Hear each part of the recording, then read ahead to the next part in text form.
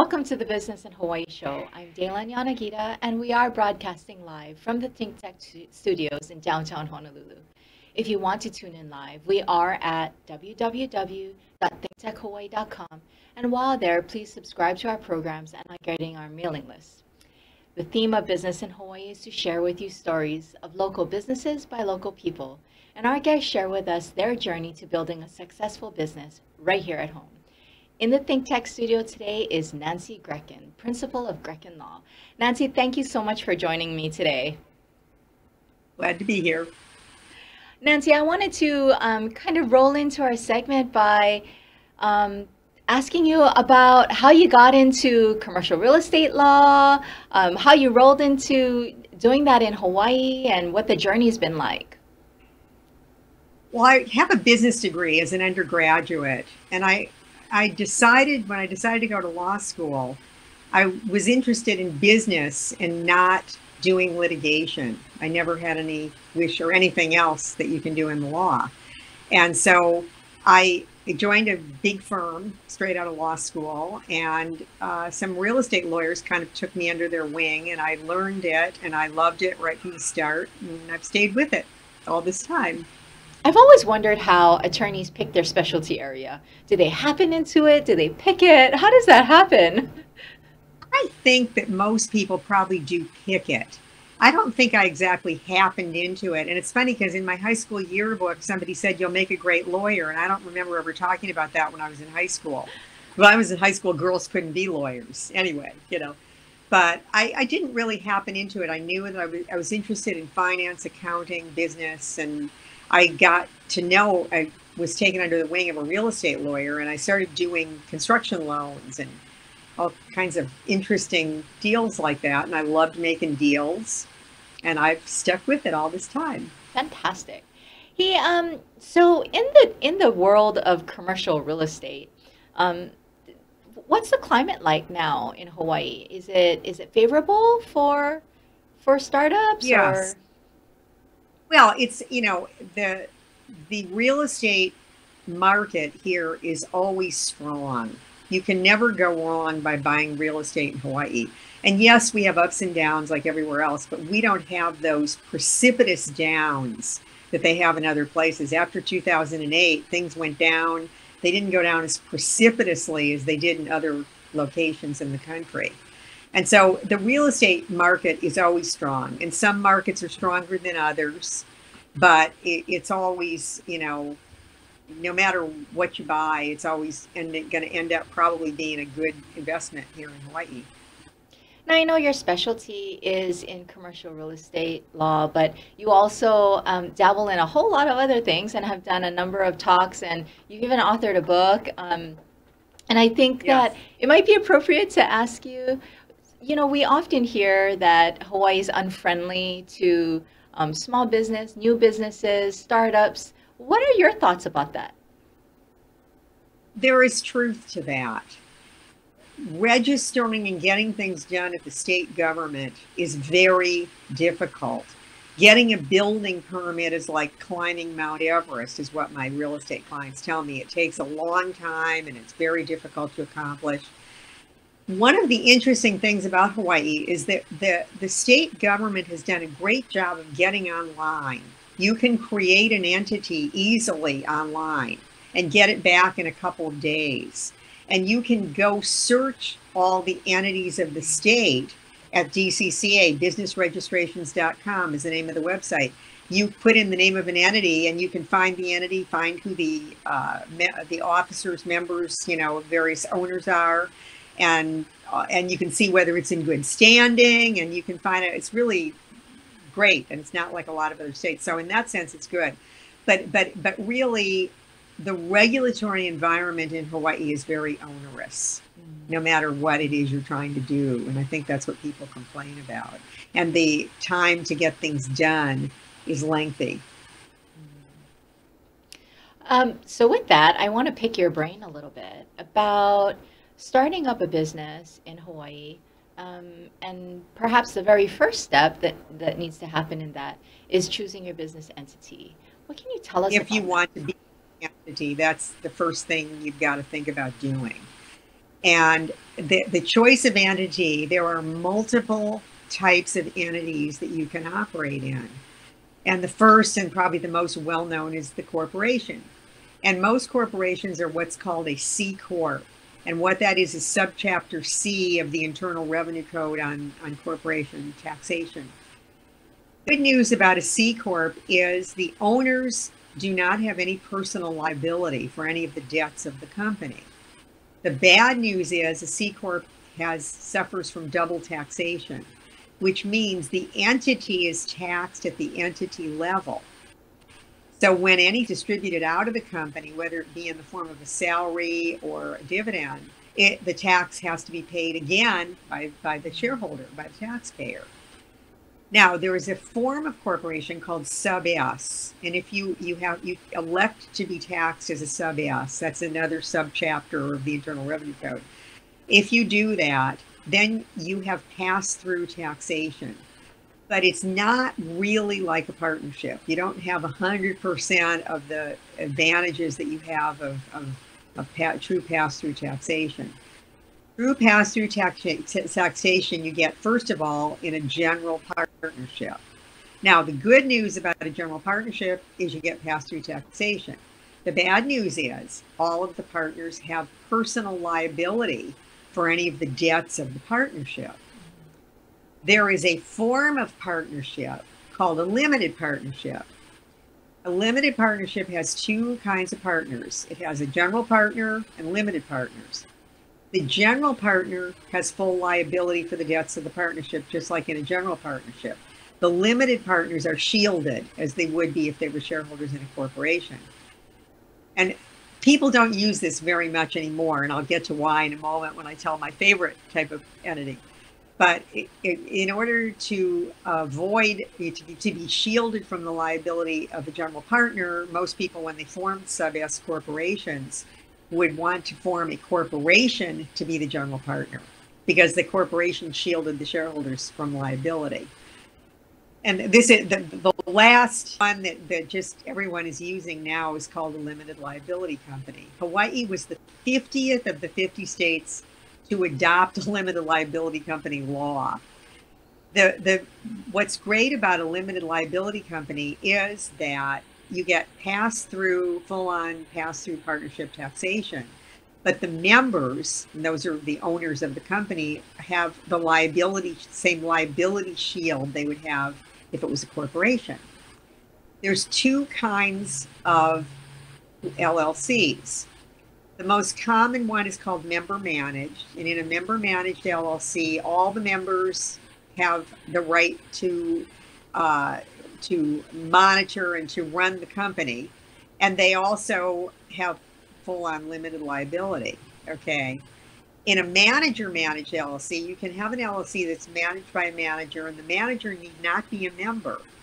The manager has all the powers, and the members don't have the power to do anything or sign anything or anything like that.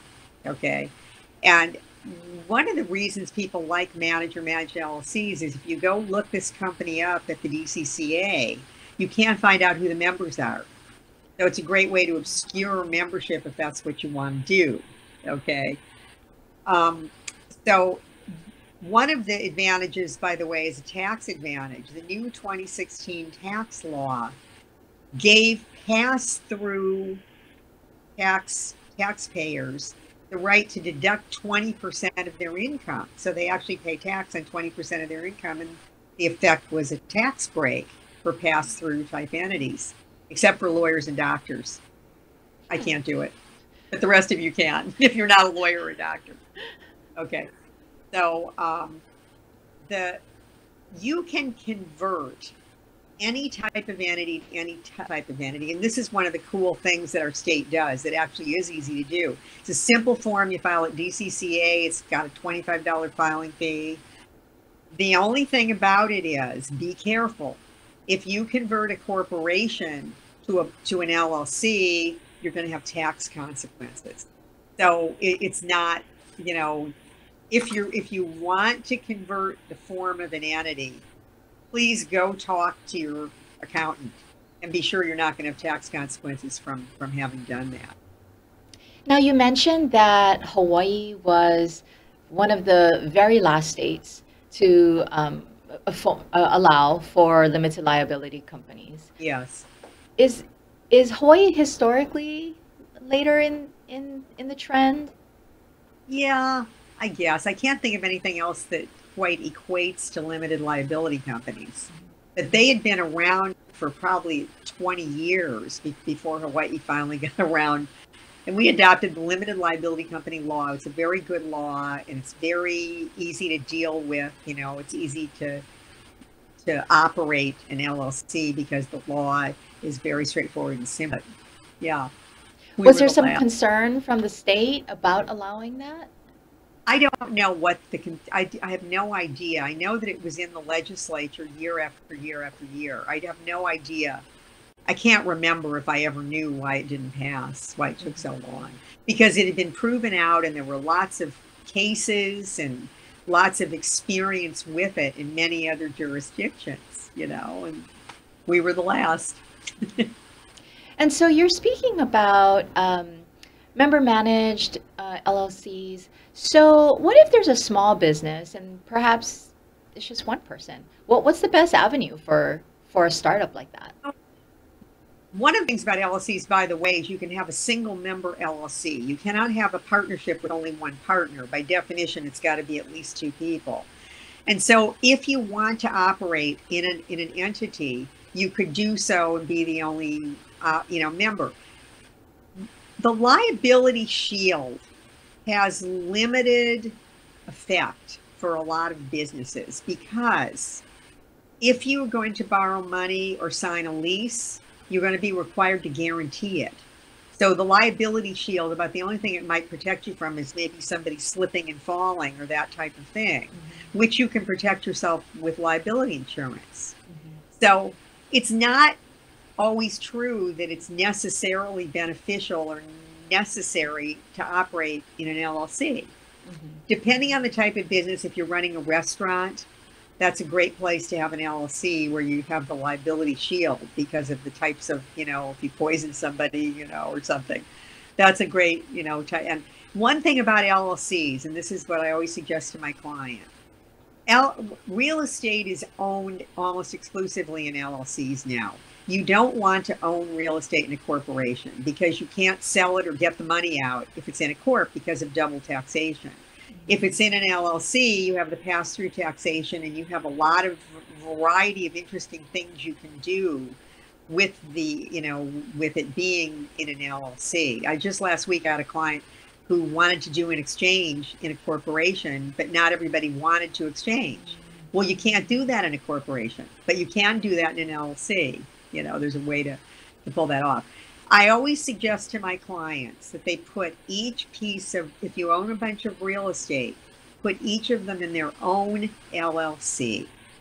If you own 5 restaurants, put them each in their own LLC because that protects each of them from losses and liabilities of the others. If one goes under, it goes under, but nothing happens to the rest of your property or your businesses. Nancy, we're going to go to a short break, but when we come back, I want to talk more about at what point in a business's lifespan they're ready to actually either purchase or lease property, and what the potential pitfalls could be if they're not careful. Okay. So we are going to take that short break. This is Business in Hawaii. We'll see you back here shortly. Aloha, I'm Stan Osserman, Stan the Energy Man, every Friday here on ThinkTech Hawaii. If you're really interested in finding out what's going on in energy, especially here in Hawaii, but also all the way around the world, and especially if it has to do with hydrogen, look into Stan the Energy Man every Friday, 12 o'clock, ThinkTech Hawaii. Be there. Aloha. Aloha, my name is Duration. I'm the host of Finding Our Future here on ThinkTech Hawaii. I'm here every other Tuesday from 1 to 1:30 p.m. Here on this show, I cover issues around sustainability, global issues that matter for young people, for future generations, and other social justice issues. So please join us. It's live streamed on ThinkTech Hawaii and also uploaded on YouTube.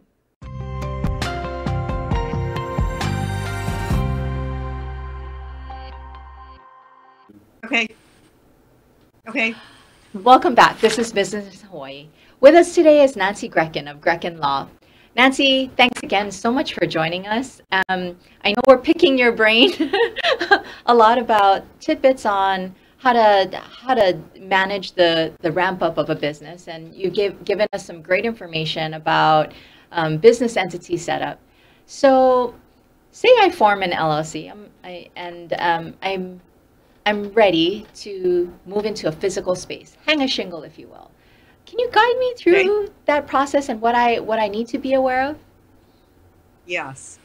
I think the first thing that you should do is to find a good commercial real estate agent. I do that too. I'm also a real estate agent because the lessee doesn't pay the commission, the lessor does. And a good real estate agent, number one, has access to the type of property that you need, will make sure that you don't have any zoning issues, that you can conduct the business you want to in the location.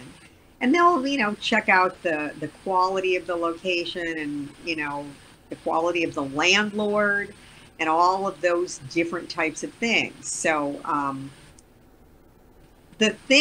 the first thing you're going to be concerned with if you're going to lease a premises is the rent. There are two components to rent in a commercial lease. One is what's called the base rent, and that's just how much do you pay every single month. The second is an operating expense reimbursement that most commercial leases require of their tenants. Some leases don't require it, but it's rare to find a commercial lease that doesn't require an operating expense reimbursement. So you're going to want to know how much that will be. The way your share of operating expenses is calculated is the ratio of the area of your present premises to the area of the entire building will be your what's called pro rata share. You want to know your pro rata share, but you also want to know an estimate of how much per square foot do those expenses run. They tend to increase every year as everything goes up. And in most leases in Hawaii, they are what we call an absolute net lease. That means you are paying a part of virtually every expense that your landlord incurs. That, whatever it is, building, shopping center. Okay. You want to run the numbers on that. And well, let me talk about rent too. Rent will typically in a commercial lease increase by 3% a year. That's the current, thing. So count on your rent's not going to stay the same. You're typically going to have a 3% annual increase. But run the numbers. Look at what your anticipated revenues are, and look at what those rent expenses are, and make sure that you can afford to rent this place you're looking at. Okay. Most commercial leases now tend to be about 3 years of a term. You can ask for and get a longer term.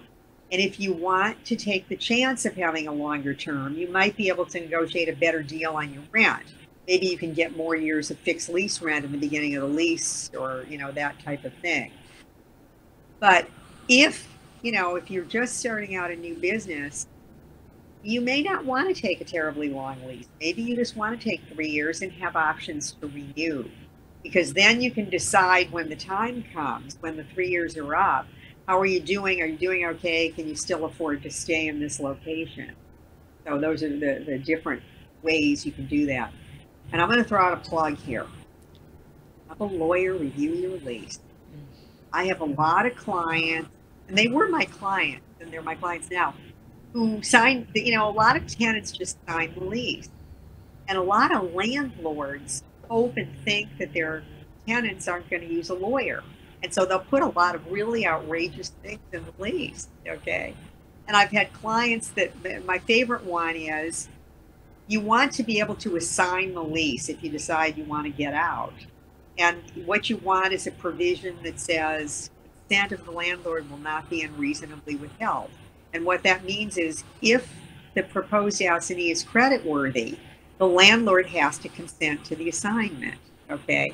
I had a client running, he has a lot of restaurants, and if he isn't doing well, he gets out. He wanted to assign a lease. Well, he didn't have me look at the lease.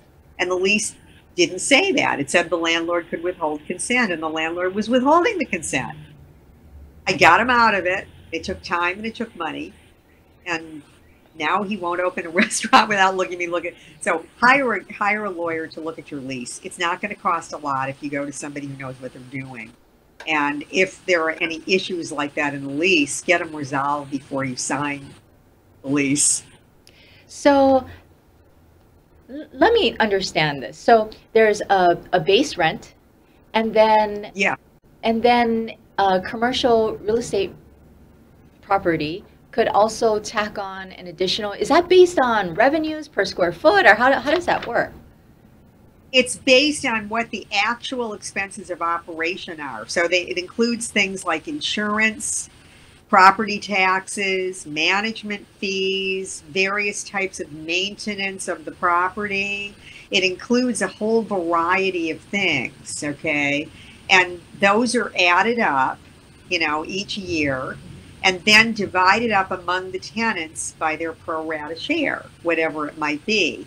And the typical lease will say that once a year, the landlord tells the tenant, this is how much the operating expenses will be, and this is what your share will be, and this is how much you pay 1/12 of it every month. Some leases will say if it goes up, the landlord can increase it during the course of the year. But it's based upon the actual expenses, and you can count on those going up. Everything seems to go up every year. Wow. And it's not going to stay the same. Wow. I guess like everything else, right? Everything keeps going up. Right. So once I've set up my business entity the right way and I've secured the right attorney to help me through before I sign a lease, are there tax advantages that we can enjoy that were perhaps passed in the 2019 ledge that's going to be beneficial to us, in this coming year? I am not aware of anything. It's funny because the legislature, you never know what's going to happen, and if you try to follow it during the legislature, it could change completely. And so I don't follow it. I just wait till the end of the year and find out what they're, I wouldn't expect that there's going to be any kind of tax advantage adopted by the legislature. The Hawaii follows the Internal Revenue Code, so I'm assuming that 20% deal for pass-through entities is probably in effect for state taxes here as well. But they're about the only tax benefit that has happened recently is this 20% off deal in the 2017 Federal Tax Act. So, and that was, beneficial. Nice. And a good reason to have a pass-through entity, Yeah. Well, I think we knew that this would happen, but I think we could go through a ton more questions, but we are running out of time. And I wanted to give you an opportunity to, of course, let everyone know how to find you, because I know that you are at Grekin Law, but how folks can find you, and any other tidbits that you want to speak. I want to throw out one more thing, and it's if you start a business, get yourself a domain name. It's easy to do at Google or a whole lot of other places on the internet. And then you can have an email address like Nancy at Grekin Law instead of John at AOL.com. It makes you look more professional if you get yourself a domain name. So I am at GrekinLaw.com. I got myself a domain name, and I have got myself a website. That's another thing, give very, very serious consideration to having a website for your business. It's, and I know a lot of businesses now are in social media and they're doing all that kind of thing. I don't do that, but I think it's good for a lot of businesses. But get yourself a domain name, get yourself a website.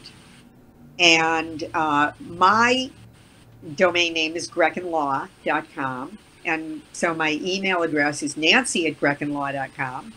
And my website is at GrekinLaw.com. And it tells everything about all the different things that I do and has all my contact information in there. Fantastic. I've so enjoyed having you, and I appreciate you fielding all my questions. Sometimes it's hard to get the advice that you need. Yes. Well, put in a plug, call a lawyer. That's right. That's right.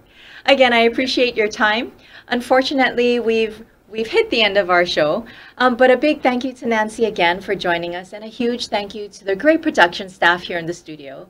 If you want to be a guest on our show, please like us below and subscribe, leave a comment. Business in Hawaii airs every Thursday at 2 p.m. and we look forward to seeing you here next week.